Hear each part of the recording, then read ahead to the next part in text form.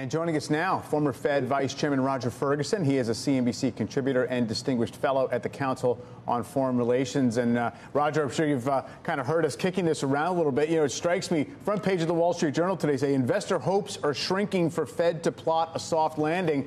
That today's number maybe suggests that a soft landing is not out of the question here. We do have moderating payrolls growth, along with a little more workers coming back in to the labor force, as well as wage growth softening a little bit.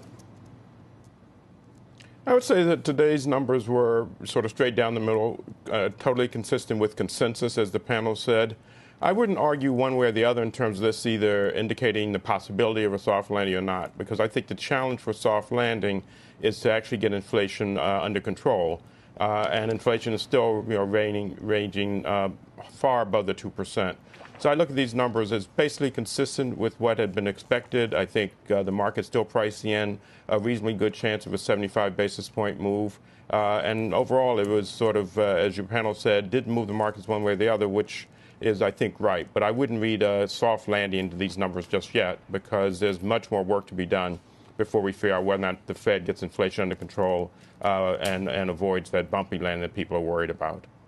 Yeah, and clearly nothing is going to supersede the inflation numbers themselves in terms of figuring out whether, in fact, the Fed has it under control. And, of course, Chair Powell said a few months ago that this is not a moment for a particularly nuanced reading of inflation. That being said, the market's going to try to look ahead and handicap when perhaps a turn is there. You know, a few months ago, the Fed had us focused on headline CPI, which means gasoline prices, and inflation expectations in the consumer surveys, which also means gasoline prices. Gasoline prices have come down by, 20% in a couple months. And here we are talking about core services CPI. So it feels as if the Fed just wants to keep the market anxious, or at least from getting too comfortable with the idea that we can count on this lower glide path for inflation.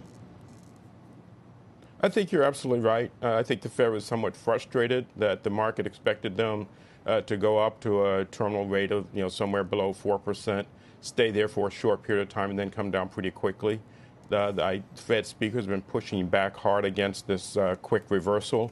You heard Chair Powell saying that they may have to stay higher for some time. So I wouldn't say they want to keep the market on edge. I think they are trying to get the market aligned to the fact that there's a great deal more work to be done before inflation comes convincingly close to that 2% target. And the market should not expect, a quick hump and then moving back down. I think they're trying to get the market to recognize higher terminal rate, stay there for longer, and come back down much more slowly than perhaps the market had earlier priced in. And really, I guess, Roger, the debate has to be in part about what are going to be the inputs to inflation moderating more quickly. In other words, what level of unemployment might have to be required? What's the actual relationship these days between employment and consumer inflation? Because we don't really know. It's not a fixed relationship, and we have all these unique factors coming out of the pandemic. I'm reminded of back in the early 90s, people thought unemployment couldn't go below 6 or 5% without being too inflationary. So what do you think the Fed is thinking about in terms of what has to happen to the job market to help them get their job done?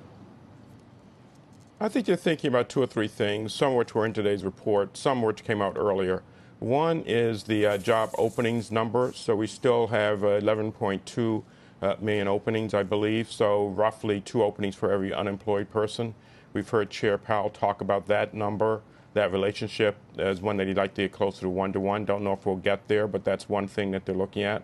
I think the other that hasn't been given much attention is productivity, which has been declining and is actually negative or has had negative growth. And that is not a good story for inflation. And so I think people will continue to watch that. Obviously, the inflation number. Today we saw something that would be a slight moderation in average hourly earnings. I think that's all relevant. So there are a range of elements that go into this inflation picture, and we shouldn't get ourselves totally focused on only one when I think the Fed's trying to figure out how to triangulate across 4 or 5 different factors, all of which will lead to both the headline inflation and core inflation, both of which they're looking at. For sure. And of course, they've been very emphatic in emphasizing the 2% target, saying that that is really the standard here. People in the market will say, look, if it gets in the general vicinity of 2%, even if it's above for a little while, that could mean a policy downshift. Do you think that's something that makes sense?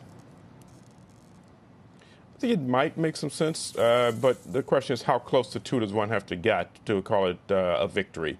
And I think one of the things the Fed is very worried about is maintaining, confidence and credibility. Inflation expectations are reasonably well anchored, but at the upper end of something that looks credible from the standpoint of the Fed. And so, they have a credibility challenge of having insisted that it's going to be 2%. They haven't hinted at how close to 2% is good enough.